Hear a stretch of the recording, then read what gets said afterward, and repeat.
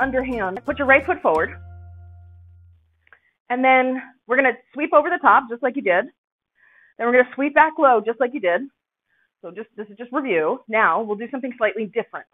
When you come up, instead of going the full 180 degrees like that, I want you to come halfway to the front and then just go front to back into this together time pinwheel. And then come down on the left in overhand. This time when you come up, so we'll sweep back. This time when you come up, what I want you to focus on is your hands being as close together above the crown of your head as you can do.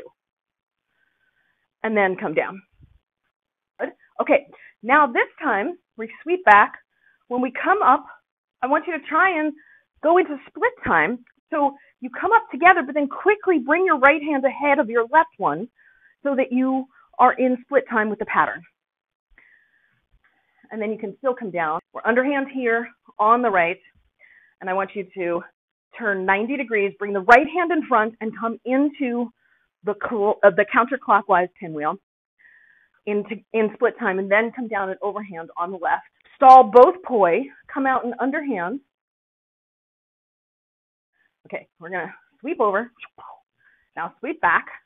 Now we're going to come up into together time. So your left foot is forward. You're going to turn 90 degrees, and both poi are going to go back to front, back to front, back to front, and then come down on the right and overhand.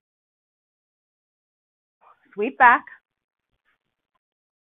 And now when we come up, we're going to bring the left hand to the front first. So speed it up so that you can come into the clockwise pinwheel in split time, and then we'll come down. We're underhand here, and we're going to bring it up.